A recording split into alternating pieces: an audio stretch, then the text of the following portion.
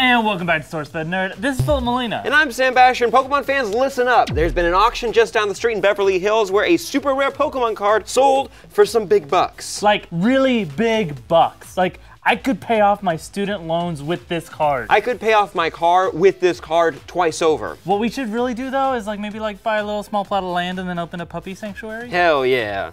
I think we killed it. What we're saying is that one Pokemon card sold for over $50,000. $54,970 to be exact. Yeah. You don't have glasses. Do they poke their eyes when they do it? If you're looking at this card and you're confused, yeah, it's okay. It's a mint condition Pikachu Illustrator card that was a prize for fans who won an illustration contest held by the Coro manga. It's believed that less than 40 of these cards were ever given out and only 10 are even known to still be around. And guess what? This card apparently sold for almost double this amount 2 years ago. Based on this eBay listing, it looks like another Pikachu Illustrator card's... It looks like another Pikachu Illustrator card sold for $90,000. God, that number hurts. Please don't tell me that this is real. Sam, we know this world is a weird and ridiculous place. How can a Pokemon card be valued at such a high price? You could buy these fuckers at a gas station. I know that this is an exception, but still. Was Pokemon Go that big of a deal that it would bump this card's value up to $50K? No one's playing that game anymore. I love that this is definitely some billionaire dad out there who's trying to reconnect with his estranged son over Christmas. But the kid's not gonna want it. No! It's over. You can't even read it. You can't buy your kids love. Yeah, a little bit. I'm gonna explain how these things are valued. So just go ahead and pause the video and pull out those dresser drawers and flip them over and give them a little shake, because it's time to whip out your sweet, sweet Pokestacks and Pokecards. We're gonna tell you if you're about to be Poke rich.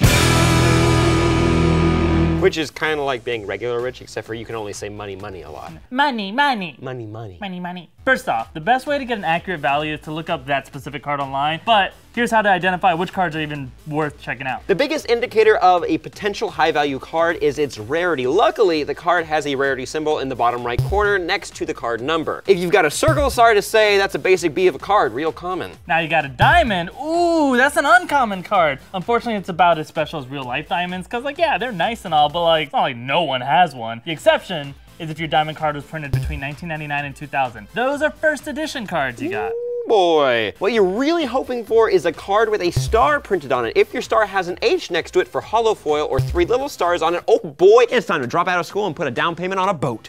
No card is worth enough to do that. Say no to down payments on boats. It's a waste of money. By the way, though, if your card does have a weird symbol that I did not mention, then you got a funky weirdo card, or maybe your parents bought you knockoff Pico Man cards, and this is how you're finding out. And I'm so sorry I can't make your parents love you more. Oops, side note, any holographic cards or reverse holographic cards, basically if your card's got a real shininess to it, it's worth setting aside and checking its value. Another sign of potential value is a funky little name. Normally it should say something like Pikachu level 12, but if your card says level X or Legend. Ooh. Maybe there's a star there. These are all good signs. These could be worth hundreds of bucks. Perfect down payment for a boat. No! You can't stop what's already happened. Also look at the special SP logos at the bottom left of the artwork. Oh, and keep in mind, if you have a legend card, it actually takes 2 cards to portray the full legendary Pokemon's artwork. That's fancy. If you're looking through your cards and you ain't found no shiny cards or stars and you think your cards ain't worth Diglett, there's a little bit of hope. A little bit. If they are from that first generation of cards, often indicated by the phrase Wizards of the Coast, which is so cool, at the bottom, then it could potentially be worth $100. You just need a first edition stamp on the left of the artwork. It's a little 1 in a circle with edition in fancy curvy word art style around it. Ooh, art. And the box that art is in, by the way, it should not have a drop shadow on it. It can't have one. It's not legit if it has a drop shadow. If it doesn't, you got yourself a shadowless card, and that means it's legit.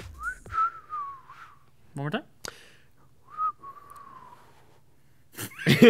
Also, that collector number at the bottom, sometimes it shows that you have a higher number card than that the collection supposedly contains. Good sign that you have a secret card that could be worth some Pokedough. Oh, and if there's no number, that's a really early Japanese print, which sometimes matters.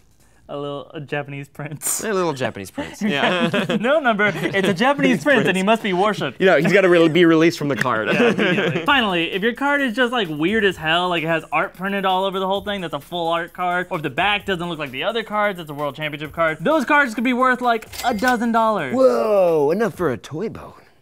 Fine. Now, all this information is only a first step, because if your card looks like shit because you didn't keep it in those fancy clear plastic card sleeves and every nerdy kid's favorite toy, a 3-ring binder, then you might have destroyed much of the card's value. But who knows, Sam? I shoved all mine into a shoebox, and my cat pissed on it.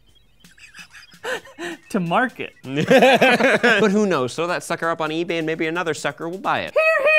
Here. So to sum up, if you think your card's special, just Google it. Let us know if you have any questions down below. Be sure to like this video, share it, and subscribe. I'm Sam Basher. Philip Molina. And we'll see you guys tomorrow. Bye-bye. Another little high five, but we'll be soft. Oh, God, I just hate killing these. Well, I have half of him. Oh, God. Confectioner's Glaze, Grigio, Midnight Sun, Back 3 School, Kiki's Delight, Hamburger, Coin. Oh, you're fucked! Dracaris! Expulso! Cox!